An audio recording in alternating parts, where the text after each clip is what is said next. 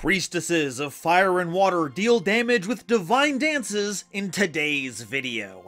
Hello everyone, GoldenNova here, and it's time to cover the new releases from one of my favorite types of sets, deck build packs. Smaller sets that introduce 3 new archetypes into the game with a focused set of reprints to make sure some of the essentials are readily available.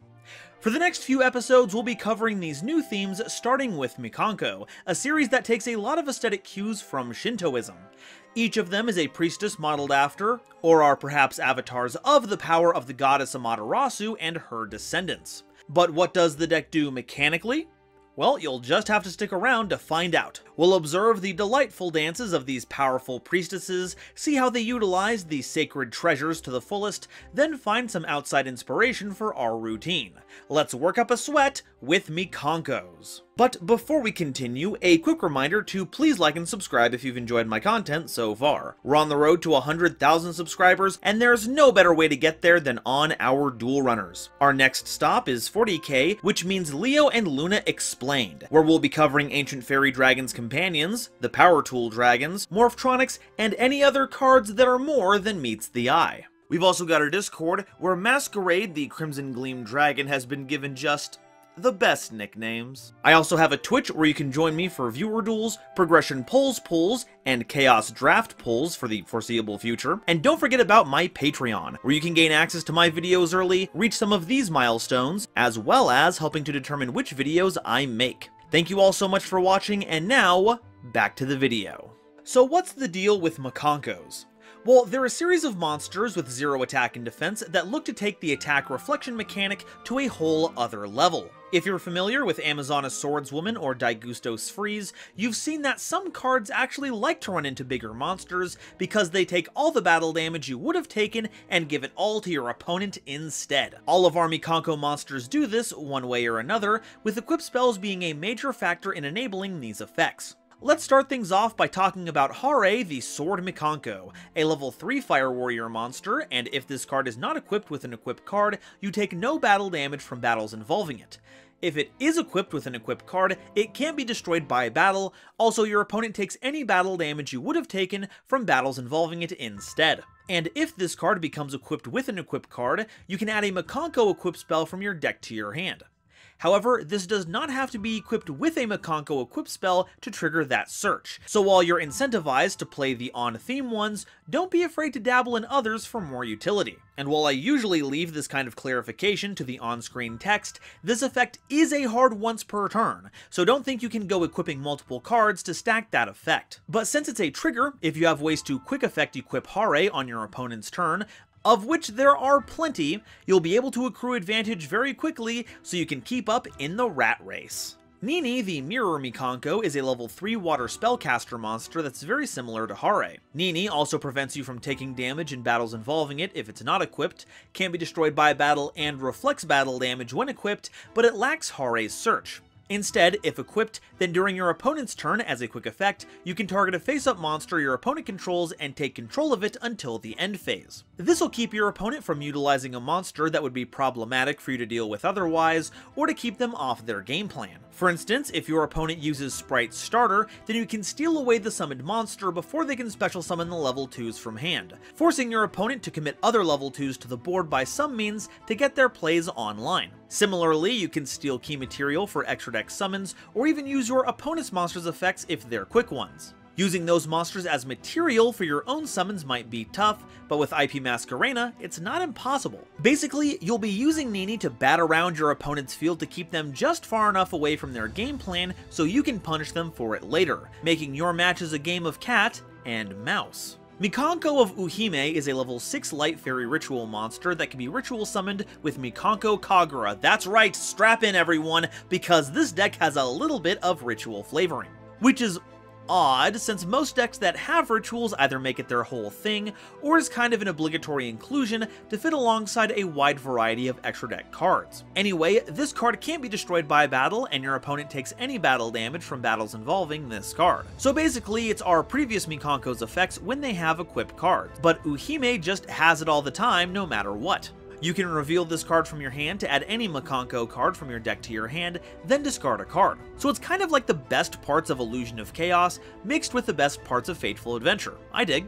And as a quick effect while on the field, you can target an equip spell in your grave and equip it to any appropriate monster on the field. And note that this can be equipped to any monster on the field, so not only can you get back beneficial cards for you, on top of enabling Nini and Hare's effects, but detrimental cards for your opponent. So on top of being another fantastic member of the team when it comes to pushing for reflected damage, Uhime really does help the rest of the theme sunshine. But what about that ritual spell? Well, Mikanko Kagura lets you ritual summon any Mikanko ritual monster, so look out for more of those in the future, and can use material from your hand or field whose levels equal or exceed the level of the ritual monster you're looking to summon, so you don't have to sweat the exacts. What's bonkers here is that afterwards, this applies an additional effect that destroys cards your opponent controls up to the number of equipped spells with different names in your grave, and if you do, burn your opponent for 1,000 damage for each card destroyed. So that's a non-targeting piece of mass removal that's super searchable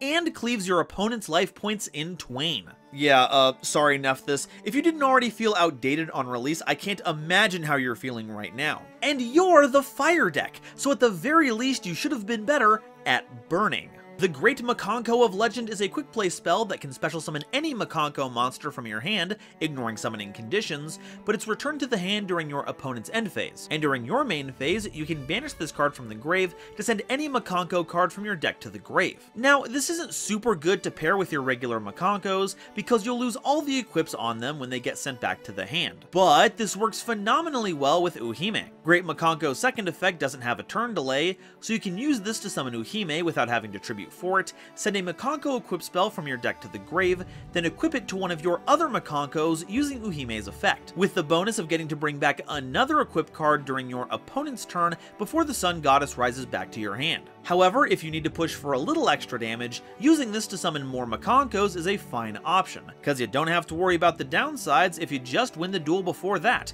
which is part of why it's so great.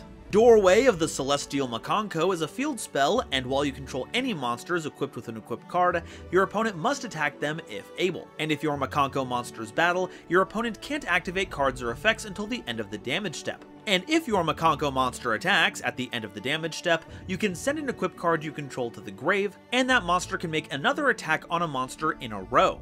And that's not once per turn, so if you can load up on equips, you can keep running into monsters over and over again for massive damage. And that's just what you get to take advantage of on your turn. Your opponent will need to make sure they break your setup before going to the battle phase, because otherwise they're going to take some massive damage, and a bonus is that this card draws fire away from your non-equipped monsters in case you need it. And of course, tacking on the Armade's clause is a nice touch. But I feel like this is more of a stairway and not a doorway. We've got to work on our terminology. Alright, now we can get into the equip spells. Arabesque of the Mikanko keeps the equipped monster from being destroyed by card effects, and during your main phase, you can special summon a Mikanko monster from your hand or deck with a different original name than the equipped monster, and if you do, equip it with this card. Then return the monster that was equipped with this card to the hand. Thankfully, this doesn't just have to be equipped to a Mikanko, so any monster can benefit from the effect Destruction Protection, and pairs very nicely with the Mikanko's on-board Battle Destruction immunity. In fact, this is a very strong tool for splashing in other archetypes that have great normal summons. You get whatever benefits they confer,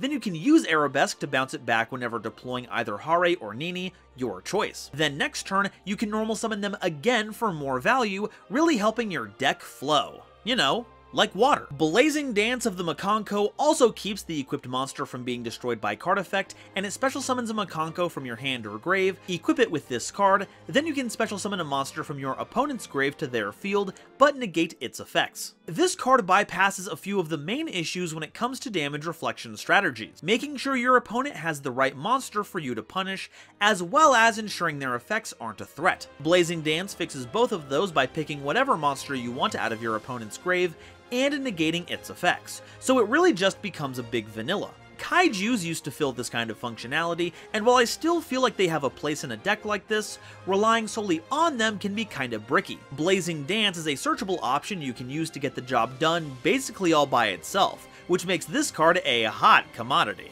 Purifying Dance of the Mikanko is the third equipped spell that keeps the equipped monster from being destroyed by card effects, but this one can only be equipped to a Mikanko monster. And if a monster is special summoned to your opponent's field, except during the damage step, you can target a monster you control and a monster your opponent controls and return them to the hand. So while you can only equip this to an on-theme monster, it can bounce any monster you have. So the ability to potentially recycle your normal summons is still there. One might ask why you'd want to bounce monsters when the whole point is that you want your opponent to have monsters so you can run into them, but sometimes your opponent will land a very unfortunate answer that you just can't wait on, so Purifying Dance helps to keep them from being a problem. It also doesn't have to bounce what was summoned, the special summoning is just the trigger. And since it doesn't specify who does the special summoning, you can actually pull this off on your own terms with, surprise surprise, kaijus, letting you bounce that big chonker back to the hand, or bouncing an accompanying monster as a nice 2-for-1, which, in Yu-Gi-Oh math, is pure value. Inviting Rondo of the Mikanko is the first one that does not provide effect destruction protection, which is why I had to keep mentioning it. You can equip it only to an opponent's monster, and you take control of it while you control a Mikanko monster, and it can't activate its effects while on the field while you control it. And when this card leaves the field, send the equipped monster to the grave. So even if you don't take it, removing Rondo is still monster removal. That's fantastic. And while you can't use its effects, you can attack with it, as well as leveraging it for extra deck material, or even ritual fodder if it's not an Xyz or Link. I'm sure there's a lot more going on here than just being an archetypal snatch steal, but those insights are beyond the scope of this video, and I invite you to share your ideas in the comments below. Alright, that does it for the equip spells. Now it's time for a few trap cards, something I did not think I would have to cover in a ritual equip theme. Mikanko Catfight is a normal trap card that you can activate if you control a Mikanko monster. You target a face-up monster on the field and equip it with an appropriate equip spell from your deck, and if any equip spells are sent to your grave while this card is in the grave, you can banish this card, then target an equip spell in your grave and add it to your hand. This is wild. It's basically Armory Call, but you can equip to either player's monsters, which, let me tell you, is going to be very relevant very soon. You can steal with Inviting Rondo, or prep a Compulse with Purifying Dance, and it recycles your equipped spells. And since it doesn't care how it ended up in the grave, Foolish Burial Goods makes for a great enabler. You can either use it to send Catfight to the grave, or send any equip from your deck to the grave while Catfight is in the grave to get things started. It also leans on the mythology to make the cat versus rat joke that y'all know I'm here for. Mikanko Promise is a normal trap card that special summons a Mikanko monster from your hand or deck, but banish it when it leaves the field. Then you can equip it with one appropriate equip spell from your hand or grave. This is a pretty neat recovery tool that gets you a fresh Mikanko and an equip to make it online, and while not being a spell makes it a little slow, it's still hella useful on your opponent's turn. There is the downside of losing the monster to the banish zone if you lose them, but to be fair, you're probably running 3 copies of each, so you can spare 1 or 2. Besides, no matter how far away they are, the Mikankos will always find a way back to each other, and that's a promise. Alright, that's all the Mikanko cards, but what do we do with them? Well, reverse OTKing our opponent is the name of the game. In fact, I'd say it's the reason you're playing the deck in the first place, so we want to play as many cards as we can to help us achieve that goal. So what can we play to help them out? First, let's identify what equip spells will complement our existing arsenal. And to start, let's check out the reprints that Amazing Defenders has to offer. While the Infernoble cards, Durandal and Renaud, are pretty neat, they only work specifically with Hare and not Nini or Uhime, so things can get a little lopsided. Hidden Armory works very well with Blazing Dance, as it works around that pesky normal summon restriction, but the absolute goat of the pack is Double-Edged Sword, which is arguably your win condition. But not because you're equipping it to your Mikankos, rather because you're equipping it to your opponent's monster. If we slap it onto anything with 2,000 or more attack, they'll be at 4,000. So if we run smack dab into that monster with our own Mikanko, with the damage reflection active for our non-rituals of course, both of us and our opponent will take 4,000. Which is a complete lie, because our opponent is the one taking all of our damage. That's right, it is a very, very simple OTK, and making sure this simple interaction goes through is a must. And bonus, if you ever have to do this by equipping to a smaller monster and not causing an auto kill, since you don't take any damage, Double-Edged Sword self-destruction effect will basically never come into play. For some less, decisive options though, Axe of Fools boosts an opponent's monster while negating its effects, and burns your opponent for a bit of damage each turn. Mage Power can be equipped to an opponent's monster to give him a huge potential boost with all of our equips. Mordschlag will keep your Mikankos from being affected by special summoned monsters' activated effects, though make sure the Mikanko you want to use it with wasn't special summoned. Super Magic Sword Raptinus can provide targeting protection as well as additional normal summons, but the best ones are probably the Bamboo Sword package, as playing them will allow you access to the Golden Bamboo Sword draw engine. In fact, another really good card to help with equipped decks, especially ones that use warriors, is Isolde, Two Tales of the Noble Knights. While searching out Hare precludes us from using them that turn, I'm sure there are other warriors you can take advantage of. In the meantime, its ability to mill 3 equips from the deck to summon Hare is great, as you now have a good bank of cards to not only retrieve with other effects, you can send Cursed Bamboo Sword to search your other Bamboo Sword cards. And the more you mill, the stronger your ritual spell will be when it resolves, letting you pop more cards and deal more burn damage. And since Isolde is so important, we'll want to be running 1-card Isolde engines, and Neospace Connector remains one of the best, partly because you can use the Aqua Dolphin you summon as a way to check your opponent's hand and rip a hand trap or other low attack monster out. Hey, a bit of an awkward edit here, but I came to this realization after everything was edited, and I've got a feeling I'll catch some flack if I don't include this. But as long as we're playing Isolde, we might as well search out Immortal Phoenix Gearfried.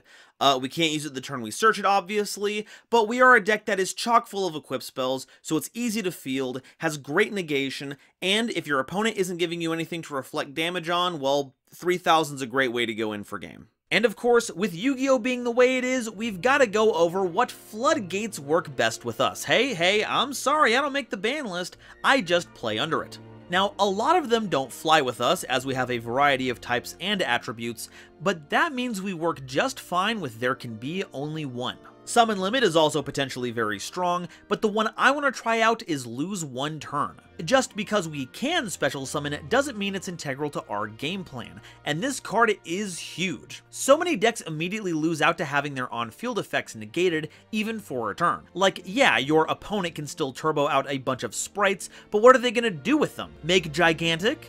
And what are they gonna do with that?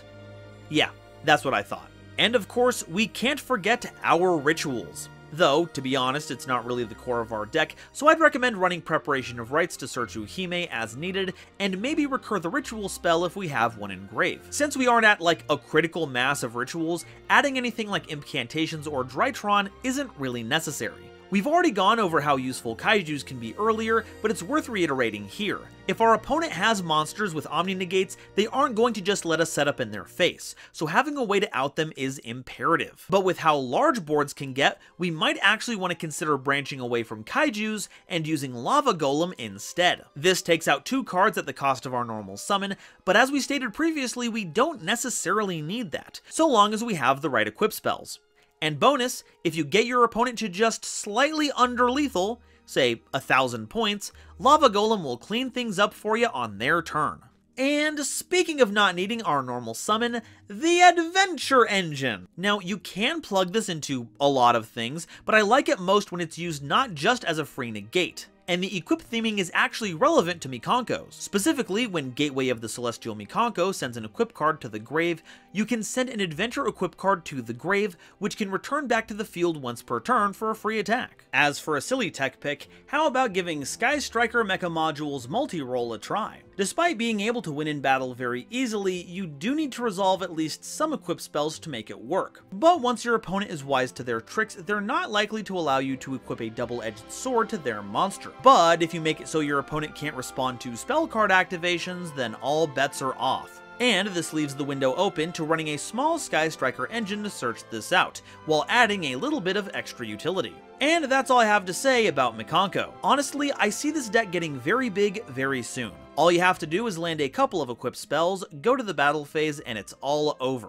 And since the deck basically has its own illusion of chaos, you not only have a consistent engine, but one compact enough to fit in with other themes that can handle the control while you handle the clobbering. Some naysayers might not like how gimmicky the win condition is, and will say it's not going to stick the landing, but remember, they're Mikankos, not Mikantkos. But now, I want to hear what you all have to say. Are Mikankos equipped to handle the format ahead, or are they burdened with 2 left feet? Let me know in the comments, and if you haven't already, please make sure to like this video and subscribe to show your support, ring that bell so you don't miss an episode, and share this video with someone you know who loves Yu-Gi-Oh! It really does a lot to help me out. Today's episode was brought to you by my lovely patrons, including Quasar Commander Harry, the ominous benefactor, special contributor Gibbles the Gibble, Nebula Navigators 3rd Dynasty, Adam Zajdel, Ashling Waltz, Avi Chali, Benjamin Meisner, Cameron Berg, Cryptic Gamer, Eric, Frankie, Genesis Yu-Gi-Oh!, Gloomba331, Great Big Pillock, Howling Zangetsu, Inblink, Ironic, John Manji, Julius Sneezer, Larakia, Meteornus, Michael Madsen, Mighty Action X, Muzuki Clark, Neo Trinity, Panther J, Rebel King Lucifer, RJ the Jank Monarch, Ruxeth Sarani, The Fresh Prince of Conair, The Wizard Moose, True Neutral, Tyler Cranston and Xander Wolfensberger, Cosmic Crusaders, Bear Sharktopus Studios, Chazghost, Corbinisms, Cozy Boat 275, Jesus Garcia, KL, KL the Dragon, Manga Pages, Marion James E. Picata, Nitromo, RGS, Rem T. Bright, Shooting Star 3300, Star-Lord 777, Tyler Martin and the Legendary Raven, as well as the lovely Starlight Explorers you see on screen now.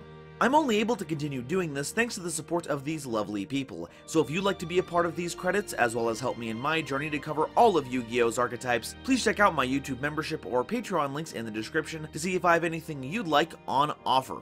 And if you'd like to see another video about ritual monsters that are very steeped in mythological iconography, check out this video I did covering Shinobirds. And if you want to see 2 Yu-Gi-Tubers going at it, check out Noah Jenk and I's latest series Progression Polls, where your voice shapes the format. Thank you all so much for watching, and I'll see you next time. Bye-bye.